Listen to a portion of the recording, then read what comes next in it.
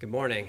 It's a great honor to be with all of you today, and especially with the ministers and the distinguished guests here and our hosts. I really appreciate the invitation. And it's also a great honor to be here with the Swamiji, who's someone I've known for 35 years, and I've appreciated his leadership for so long. You know, on the walls of my home at the U.S. Embassy, there are a number of inspiring photographs on the wall that represent the relationship between India and the United States. But one of my favorites is depicted here, and that is the one of President Kennedy meeting Prime Minister Nehru in 1961. And I think some of you may know that 3 days before this historic meeting, President Kennedy had created the United States Agency for International Development. Now, his vision was to create an organization that would tackle some of the world's greatest development challenges. But he also recognized that addressing poverty could be even more difficult than putting a man on the moon.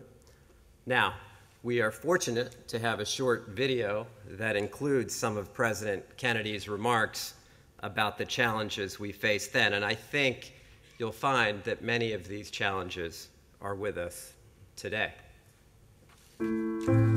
Today, we seek to move beyond the accomplishments of the past, to establish the principle that all the people are entitled to a decent way of life. This is the most demanding goal of all. We have made a good start on our journey, but we have still a long way to go.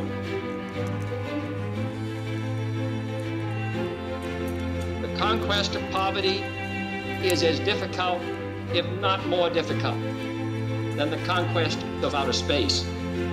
And we can expect moments of frustration and disappointment.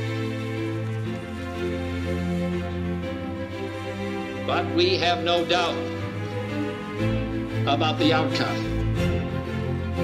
For all history shows that the effort to win progress represents the most determined and steadfast aspirations of man. Our problems are man-made, therefore they can be solved by man. For in the final analysis, our most basic common link is that we all inhabit this small planet. We all breathe the same air. We all cherish our children's futures. And we are all mortal.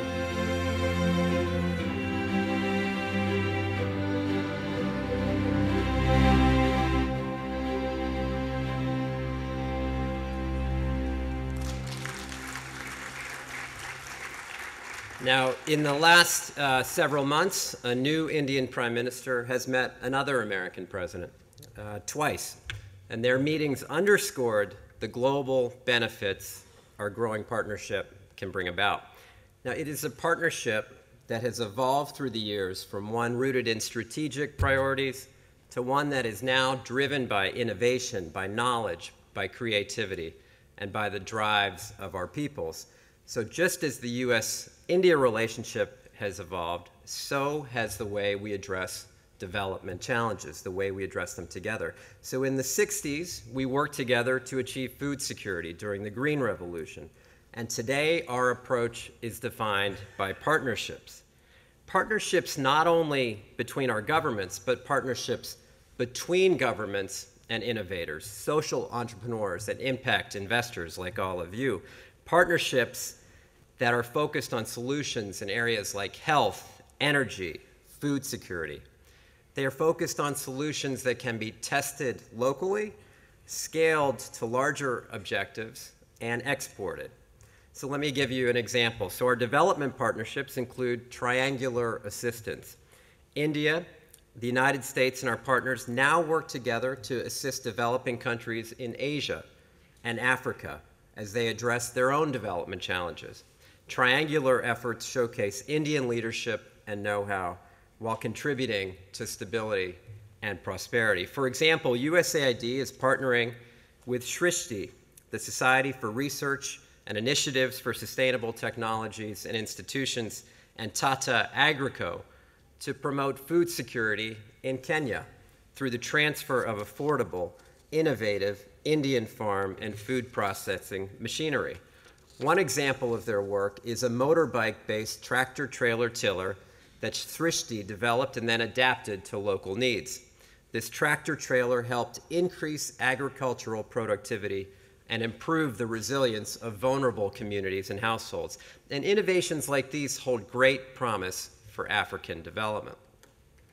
On water, which is such a big issue, and I know that Swamiji has had such a big leadership role on, we're also working with many partners on improving water and sanitation conditions.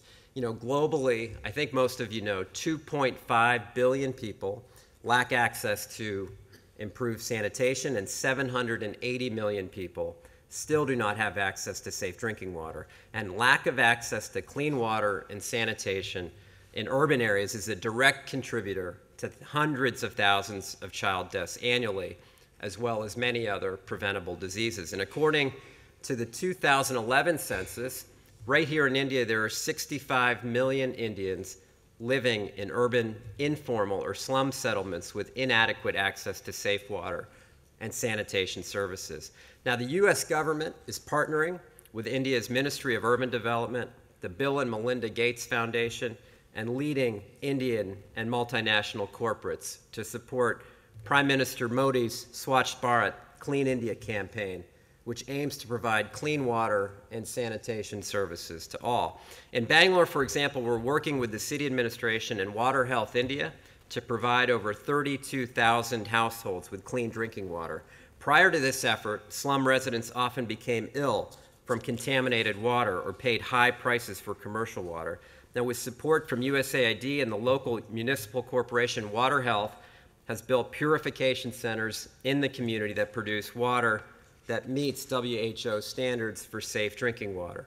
And local residents now have access to clean and safe drinking water at a sustainable low cost. And on health, India has made impressive progress in the health sector over the past 2 decades. Notably, it has reduced maternal and child mortality rates by more than half. And USAID is helping to build on this progress by working with Dasra, the Piramal Foundation, Kaiwa Trust to bring together philanthropists and social entrepreneurs in an effort to save the lives of 1 million more adolescent girls, mothers, and children. Programs like these put the goal of ending preventable child and maternal deaths within reach. And on clean energy, we are also working together in novel ways to balance growing energy needs within the realities of climate change. Introducing renewable energies into people's lives in a way that also builds incomes and empowers people is a way to find this balance. For instance, a program called the Partnership on Women's Entrepreneurship in Clean Energy, or W-Power, is a good example of how India and the United States are partnering with innovators like you to change lives. W-Power teaches women entrepreneurs about small renewable energy products that can be used in the home. These women then go out and sell the products to their peers, increasing their incomes, building skills, and introducing renewable energy into their communities.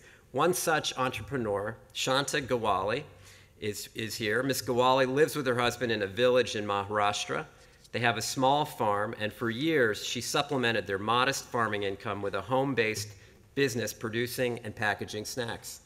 W-Power helped Ms. Gawali expand her product line and her income by introducing renewable energy devices like clean cook stoves and solar lamps into her product line. Ms. Gawali's story has been replicated hundreds of times in Maharashtra and Bihar. Using road shows, weekly market stalls, and on-the-spot demonstrations, these entrepreneurs reached 350,000 people and sold 80,000 products. Now, last week, I saw another example of how renewable energy solutions can change lives, and I was in Mysore and visited a migrant slum community where many of the adults make cricket bats. And as I'm sure you can imagine, this nomadic community is far off the energy grid. But because of a partnership between USAID and Selco, many families now own portable, battery-operated solar energy units that produce electricity to power a light and charge a mobile phone. And the introduction of these mini power plants into this community is changing lives. The lights now allow the workers to increase the number of bats they can make, increasing their incomes by up to 30%, but the use of kerosene is decreasing in favor of clean solar power. But these are just the tangible benefits. There are other benefits. As one of the workers told me, the solar lights were also reducing his family's exposure to snakes, to rodents, and insects, making his wife and children feel safer. So when thinking about the impact of our development efforts, we cannot discount secondary benefits like these. The resilience and social fabric of this community is being strengthened because these families feel safer and more economically empowered. Now, I started with President Kennedy, and I'll end with President Obama. At Siri Fort in January, President Obama emphasized the importance of recognizing that everyone's dreams, whether a cleaner, whether a rickshaw driver, or a little girl carrying water, everyone's dreams are important and beautiful. And it's up to us, all of us, the people who are fortunate enough to live lives in countries where the grandson of a cook can become the president and the son of a tea seller can become the prime minister. It's up to all of us to find ways to help people turn those dreams into reality. We can do so by continuing to develop, to innovate, and to partner together. You know, as President Kennedy said at the outset, we've made a good start on our journey, but we do have a long way yet to go. But I do applaud all of your efforts for your continuing hard work towards fostering innovation for impact. I look forward to meeting and working with many of you in the future. And again, I thank all of you for all that you're doing each day. Thank you very much.